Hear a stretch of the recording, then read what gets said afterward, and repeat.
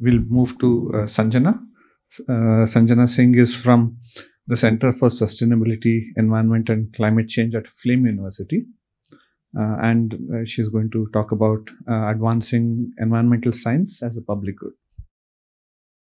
Thank you so much for the introduction. So I will just quickly go through some of the work that we are doing at the center while focusing on one of the main projects, which I think will add to today's discussion.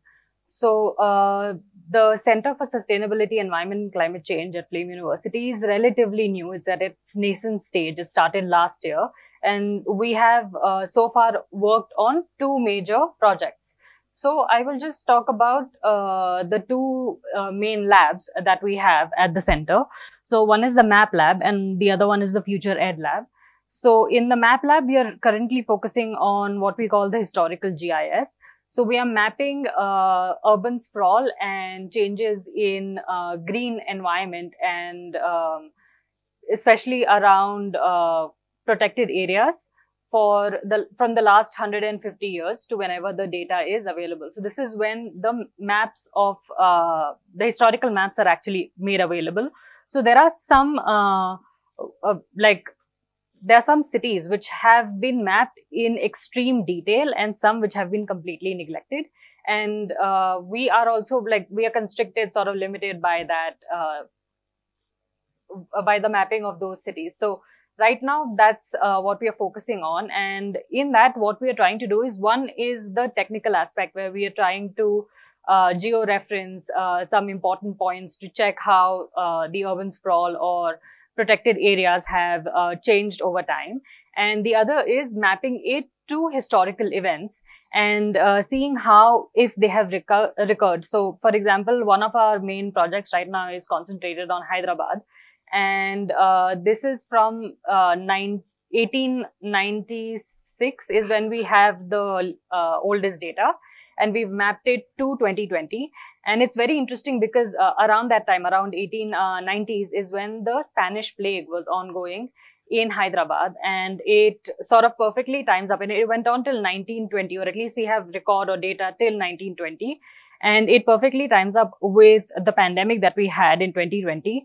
And what's very interesting is that in maps, there are certain areas, open zones, which were designated as plague camps. And those similar areas were in 2020 for the rehabilitation and for the epidemic centers for the COVID-19 pandemic. So these are some very interesting parallels that we are working on. And this is still like a work in progress. Because again, it's relatively new, but that is something that we've been doing. And the other thing is, like, while we are mapping this at a technical level, we are also trying to get histories from people, trying to understand what people who have lived through the era or people who have lived in the areas which are designed on the map, what they have experienced over the years and what the history of, say, a region or a household or how a road has changed over time. So I'm just going to quickly go through some of the historical GIS project images. So this is the area of study that I was talking about in Hyderabad.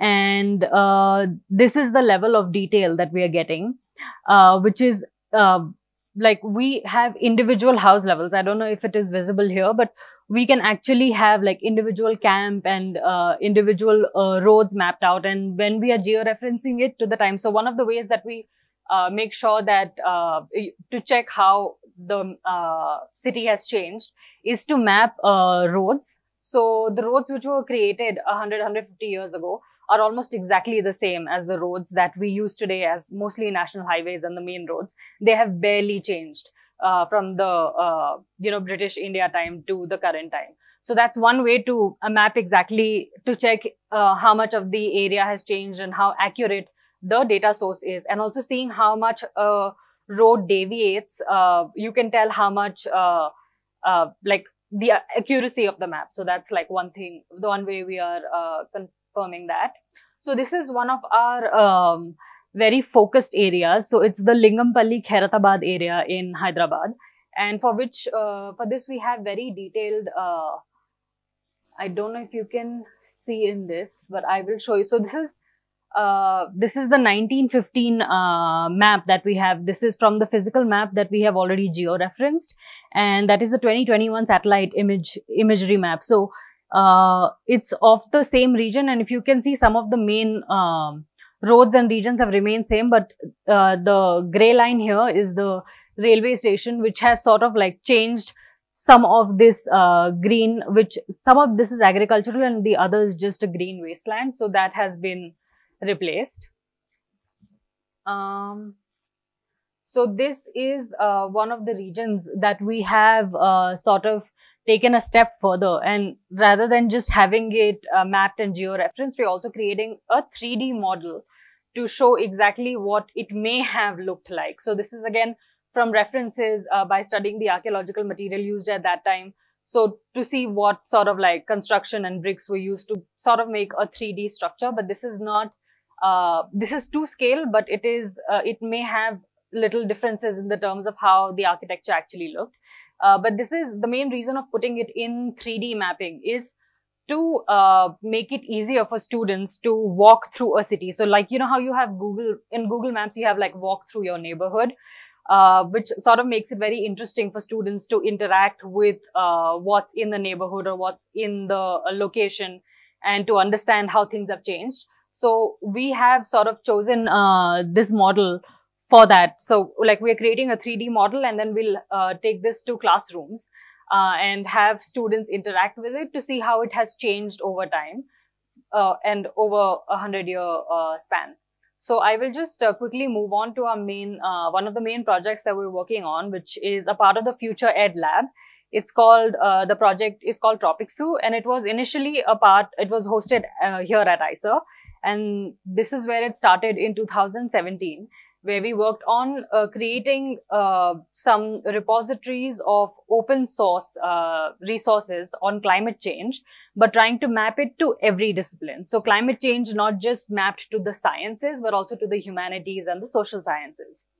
And it has come a long way, and it has changed a few hands. So right now it's at Flame, but the project is currently focusing on expanding into the humanities and the social sciences. And what we are trying to do is get climate change as a topic available in all disciplines without having to change the curriculum or without having to work away or create a new curriculum. So working with the current curriculum as it is. So with India, we're trying to map it to the UGCS for the universities, and we are trying to map it to NCERT syllabus in schools. We are right now focusing on high schools and undergrads, but we would love to take it to middle and primary schools. One of the great things about this project is most of its resources are sourced by teachers. So we have workshops where we do teacher training programs, where we try to, we use some of the scientific resources to tell them, oh, this is how you can include climate change in your humanities or your history classroom, or say your geography classroom. And then we ask them to give us an example of what they are already teaching and how they see that, climate change can be mapped to what they are teaching. And then ask them to write a lesson plan on that, which we publish on our website. So TROP ICSU has a website which has been there, and which sort of we keep, the repository keeps growing, and we try to add more local resources where teachers are giving examples from their classrooms of what they teach and how they can include climate change into it. So right now we have 10 disciplines.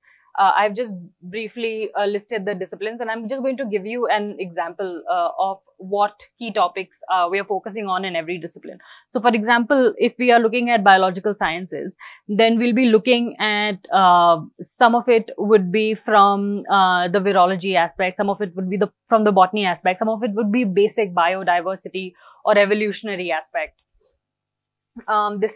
I'm just going to quickly go through it, but these are some examples that we have of lesson plans, which includes different interests and everything from current topic to topics of which are like directly affected by climate change. And we have divided them into two types. So there are lesson plans, which is your entire 60-minute to 90-minute lecture, or you have teaching tools, which are anywhere from 2 to 20-minute material available, which you can then adapt for your own requirements. This is another example from social sciences. So we've adapted it to either sociology, IR, psychology, classrooms, and how teachers can use it in those aspects. Again, these are some examples. I'm sorry, I'm really quickly going to go over them. So one of the main things that we're doing is we're continuing a teacher training program, and this sort of like, it's a cycle which feeds into itself, because we go for these workshops and we train teachers on how we think that climate change can be used in their classroom. And then we ask them to tell us how they will use climate change in their classroom. So this way the repository grows, and they sort of add the wealth of knowledge that they have from years of teaching. So these are just some of the places that we've conducted workshops over the years. And yeah, I think that's about it. Yeah, we can take questions. Thanks, Sanjana. We have time for a few questions. So Sanjana, I was really interested in this aspect of how, while doing teacher training, you also are able to get teachers to provide inputs and maybe training material. In my experience of working, limited experience of working with teachers, is that there are lots of constraints, including the time, they're overloaded. So what has your experience been? In the sense, I understand that teachers are really keen on these subjects because they fall short and they feel the need at a personal level, but sometimes institutional arrangements make it difficult for them to engage. So some insights there would be helpful. So I think one of the main drawbacks or challenges that we've also come across is that they keep talking about how they have a curriculum to stick to. And this is irrespective of which city, which country we've held the workshops, that they have a curriculum that they have to stick to. They have a requirement in terms of like, workload, assignments, exams that they have to do. And if climate change is not a natural part of their teaching or their curriculum, then it seems like it's a lot more work to add on to the curriculum. So instead, what we try to tell them is that instead of looking at it as a silo, because you generally tend to think, oh, this is a new topic that I need to add on into my curriculum, we take examples from their curriculum. So we ask them to tell us where, what exactly they teach, where are the challenges, and we try to look at our repository of resources in that particular field and try to find if there is something that's already been done or written on it in some other context, in some other cultural setting, and how they can sort of use that in their own classroom without having to go against any of these things. So yes, it is a little extra time that they have to put in, but at least it's not like a different curriculum that they have to follow, or they don't have to create a new resource, but what they can do is just use a resource, like see a resource and adapt it to their work. Sort of related to this question you asked, there is a website called Maths for Sustainability. So essentially you are not teaching sustainability as a different topic, but you have to set problems in maths. You use concepts in sustainability to set those problems. So that's the way you try to integrate it, basically. Thank you. I just want to add in this, because from next year we are going to implement NEP. So this will help you a lot. Means this question will not remain, because you can reach to the all institute schools and they can freely implement this. Yeah. Sorry. I'm Komal Sawant. I'm professor in Wadia College. Thank you.